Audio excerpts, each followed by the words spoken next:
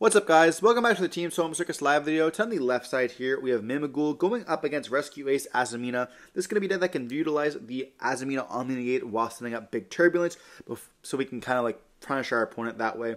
Before we dive on in, don't forget to like, comment, subscribe to the channel a lot. We are on the road to 10K when you guys support. We are going to be seeing the Azamina deck going to be winning the die roll, starting it off with a Wanted. This is going to give us access to the Diabellstar, which can also give us access to the Deception of Sinful Spoils. We're going to be seeing the Diabellstar send another Wanted to the graveyard, summon itself out, and then we get to set a Deception. We then activate the Deception, sending either the Diabellstar or another card in our hand to the graveyard to be able to search for the Hallowed Azamina. This is going to allow us to get that Omni-Negate onto the field. We can either go for the Omni-Negate or the one that lets us search, but since we already used the Wanted, we're going to most likely go for the Omni-Negate. So we're going to activate the Hallowed Azamina here, summoning out the one that searches, interestingly enough. That's going to give us access to an OSS. So it looks like we do not have any lines for a copy of Hydrant, so we have to kind of go for it. We can go OSS here, sending, if we want to, or we're going to kind of think on this. So we're going to activate the Hallowed Azamina. This is going to return the Azamina Ultra. I'm not even trying to pronounce its name here. And then we can then activate it once again, sending the OSS to the graveyard, summon out the Sylvia. We can then banish the OSS that was sent off the Hallowed to be able to search for our Hydrant, which can then be proceeded to normal summon and give us the effects, all while we're protected by this Omni-Negate, which is quite nice. We're going to be seeing the normal summon of the Hydrant, activating its effects now, and we can search for a copy of, it looks like we're looking at our hand, as I say, perhaps an emergency, but going for a Preventer here.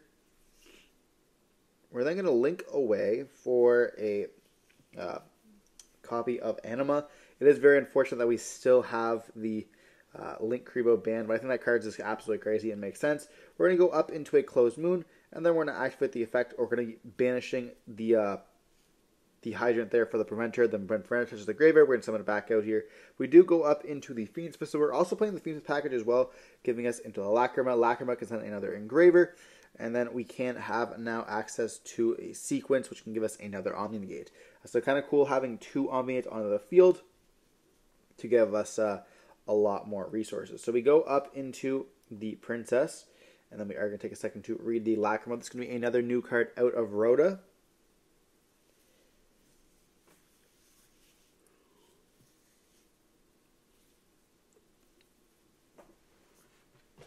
And the Mimighoul player doesn't really have anything here, but they could just have all gas in their hand to kind of combat this. We're going to see Engraver put back the Moon to summon itself out, and we could go for a Caesar if we wanted to, or we can just link up into our Sequence here. Sequence can then summon out a Desiree, and we can link the Sequence as well as the Princess up into an SP as well. Or even going for a Princess. We're going to be seeing the big turbulence in the hand as well. This is going to allow us now to set our 4 onto the field. So having like the full setup there, all off of essentially one copy of Wanted, and then the Unknowns and a big turbulence in the hand as well. So pretty crazy here. We see them set all 4.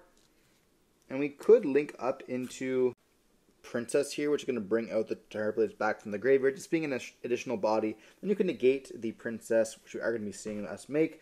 You can negate the Princess with the Desiree here, and then we're going to be able to just like link away something else. We could go up into like an IP and then something else. We don't have Flame Birch in the deck, therefore it's going to be kind of hard. So we do choose now to link away into either a Raging Phoenix, perhaps, so that we have a fire to destroy off the Princess, but we are thinking on this. I mean, our board is pretty big. There's not much that we can kind of link up into. That's going to be pretty useful. Now, if we still had Appaloosa in the game, thank God we don't. We could have linked away into like that, but we're going to be seeing that, unfortunately, being banned. But there's not other really good other targets to kind of go up into. You know, we could go SP if we wanted to as well, but then we'd have to destroy the Turbulence on the field for the fire attribute, and we don't want to do that at all. So we see you look away, and they are taking a second to read the sequence. It is making it so that the Desiree cannot be targeted. We do choose to go up for that Raging Phoenix, and then we're going to go Wanted to put back the Origin to the bottom of the deck, and giving us an additional draw as well. Now we can't set the Deception onto the field, because guess what? We have no Spell and Trap card zones. That's not going to be that much of a big deal here. So this was all off of one Wanted, as well as a Turbulence, and then a couple, I think, 2 discards there, as long as you have like something else, like, you know, discard for the Diabell Star and a monster to send if you don't want to send the Diabell Star. But yeah, so a very nice board here. And can we see Mimighoul find a way to kind of break it? You know, if there is a deck that can break it, it definitely would be Mimighoul. Turbulence actually has like a crazy effect. Like, it's honestly insane that we have a set 4 from deck.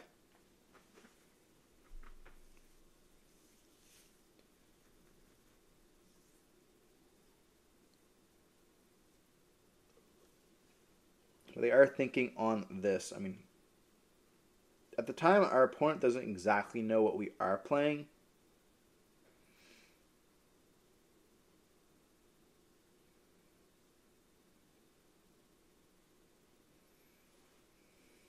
And so, you just see them shuffle it up, because I think they revealed one by accident or something. But we are going to activate Mimighoul Dungeon here. We're going to take a second to read the Mimighoul Dungeon, and that's not a good sign. That means we don't exactly know what the Mimighoul cards do, which means it's going to be very hard for us to combat them when we don't exactly know what these cards do. But Mimighoul Dungeon is very good for a starter, as well as going to be follow-up every single turn, being able to add back any of those Mimighouls from the graveyard as well, and from the deck. It's not just on activation. So we are going to Desiree negate that there. Pretty decent Desiree, honestly. Desiree can also negate our own cards, so I potentially would have maybe waited for you know, one of the Mimighoul monsters on our field so we can negate the effects and make it so that our opponent doesn't get to activate, or I guess to have those effects, as well as, like, you know, be whatever effect it is, whether it's Cerberus, whether it's Slime, or whatever. We do see a Talents here, and we negate that with the Silvera here. So now we have gone through 2 of these negates, and I'm not exactly sure what we activated. We did pass it over there.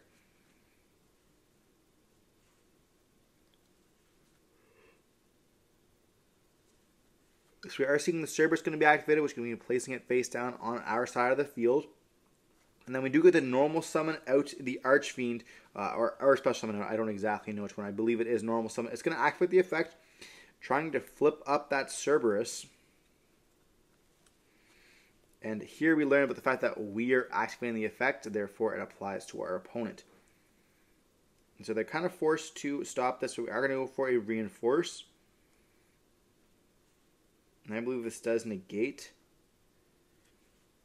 I'm not exactly sure on every single one of the rescue cards. We are going to go also for Emergency. And we just see our opponent scoop it up, realizing that we have lost the game. Yeah.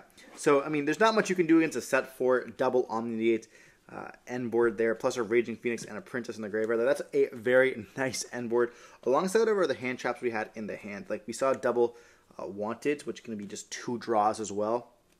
Like, people are like, oh, well, you know, Wanted is kind of horrible to draw. No matter what, Wanted is just going to keep adding you back cards. Like, it replenishes itself super easily, as well as, like, the ability you can, like, go Wanted, or you can go, like, Hallowed Azamina, activate the effect, chain Wanted, and then, like, it sends on Resolution, which is just insane. I honestly, like, I love the Wanted engine. I hope that Wanted does get hit, because, like, it is honestly just insane. You know, being able to now just chain the Hallowed Azamina, then go Wanted, or I guess go Hallowed first, and then chain Wanted to get to search that card. You get essentially just sending a card for free. And I know the Deception, obviously, is a very good card, and can just get access to it by resetting itself out. It's just not the same at all. You know, when you're getting that resources coming back to you, and then, like, you just get to search that card. You have, like, the Deception, which can then be sent for the Diabell Star. And then that's going to be setting itself again during the end phase. Like, there's so much gas in this little one engine that I honestly think that's just absolutely insane. And it ends on an Omni Negate, With the original Sinful Spoils being able to be any level 1 fire deck, going to be able to get a resource out of it, there's no reason why you just don't want to play it. We see Fire King Snake Eyes playing it, we see Snake Eyes, we see Fire King, and now we see even Rescue Ace going to be able to play these cards. I hope that they do come out with some more like fire decks. Being able to have a level 1 fire that's kind of like your starter just kind of feels really nice, especially when you have like bonfires and stuff like that. That lets you play. I mean, I don't necessarily think it has to be a pyro archetype, but it can be really fun. It kind of like brings the power of like the Diabell Star. Now I know it's like, oh well, then every deck has to play it. But when more decks can play it, it's just super fun, especially when this different engine can end on different boards. I do like the Omni Gates of like the Silvera, which is just a super, the engine's fairly cheap other than the Deception, and, Wanted to have definitely gone down in price, and I believe they're also in Bonanza as well, so it's going to be lower and lower. But diving on to Game 2, we are going to be seeing Mimighoul going first with a normal summon of a dragon, getting hit with an Imperm. They are going to be able to continue by playing that Mimighoul dungeon here. And they're active the effect. We have Ash Blossom. We can go talents to draw 2. Now, hopefully that draw 2 is going to be good because we are going to need it against 2 hand traps. We are going to activate. I don't know exactly which one that was, but then we're going to set 2 and then pass. So now our opponent has a Mimighoul monster they cannot special summon. Here, very important. They're going to be forced to kind of flip up that monster to kind of play the game, unless they want to send it for Diabell Star. So we are going to take a second to read the card. And we have 2 face downs as well, and 1 card in our hand. What's really cool against the Mimighoul stuff is that we kind of stop the ability to get like evenly matched. We do have a Cosmic, and they just choose to hit one of the random back rows. It was an Imperm, so we have now not lost to one of those hand traps. Exchanging a card for a hand trap is pretty nice. And then take a second to read the dungeon again. They're like, okay, so I can't just special summon out. We do go Deception, and Deception can actually send here the Archfiend to the graveyard. So we definitely need to draw more of those cards, it looked like. Archfiend is one that lets our opponent draw one, and we get to discard one. And so Deception can send, which is really cool about this engine as well against Mimighouls. You can actually just like get free advantage by not having to kind of do your stuff. And then we do go for the Hallowed. Hallowed going to be able to reveal and then send the Deception to summon itself out. We can either go for the Bat one, which can let us search, which we are going to be using here. So we're choosing to go not for the Omni Negate, but we do get hit with an Imperm there, which is going to be pretty fine, especially because we already have so much resources going, and it is at a 2,000. We then can activate the Hallow to put it back to the extra deck to then add itself back, and we do activate the Hallow, sending another Deception from our hand here to go up into the Silvera, and then we just normal summon a copy of Hydrant. So we have full gas once again. This deck is sick. Maybe I should play this. You guys let me know in the comment section down below if you guys want to see some more matches. This was just a one-time duel that we were seeing at a locals. Trying to play some of these new Azamina cards. But this is insane. Like, being able to just a normal summon out your Hydrant and getting the effect and not even needing to start going up for those original Snake Eyes plays to go up into it just kind of feels nutty. So we're going to see us go once again into the Hydrant, then we go up into a Preventer. Preventer's going to be now linked away to go up into a Moon. And we have the Fiendsmith engine now. We're going to be seeing Preventer summon out the Hydrant, and then we're going to go up into the Requiem. Requiem's going to go up into our Lacrima, most likely. Lacrima can then dump another Engraver, and we have the combo. So now we have 2 Omnigates on the field, essentially. But the Dragon is going to be at 25 because of the dungeon there. So if we don't pay attention and we don't know that, it's going to be quite difficult for us to kind of get that damage in here. So I wonder if we do know about that. We're going to go up into a Sequence. Sequence is going to be putting back, allowing us to go for the Desiree. We can go for an SP, but then we can't attack directly. And I believe that Desiree is 28. So, I mean, if we just attack with that first, we will be fine. But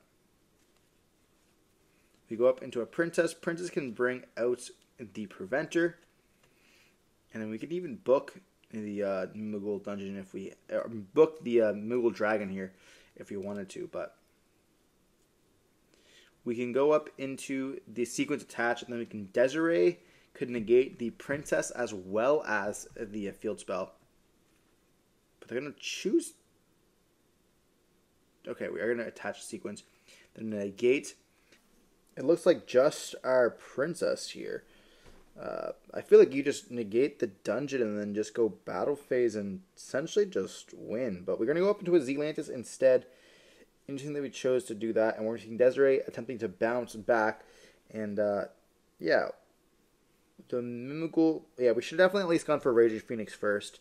But we are going to be seeing the Mimighoul player going to admit defeat there. They had a shifter in the hand as well off that Desire. It's not looking the greatest. We do see Rescue Ace end up taking the win here. This deck was super cool. If you guys want to see me play it, let me know in the comment section down below. Don't forget to stay safe, peace, and have a great day.